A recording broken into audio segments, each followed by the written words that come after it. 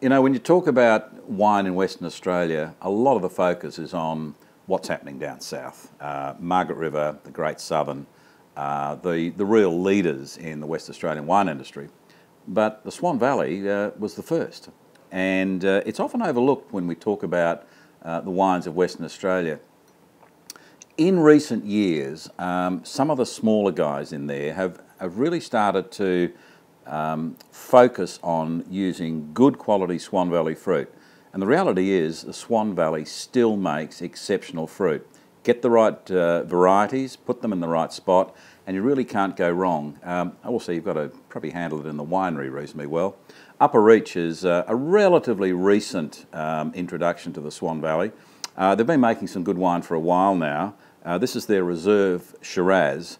I think it's terrific. They've obviously sourced it from some pretty good old vine material.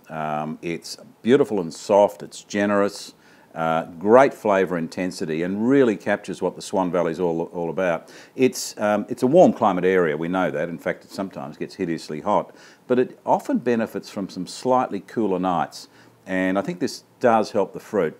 So, look, if you're looking for somewhere to go close to Perth, Upper Reach is pretty good.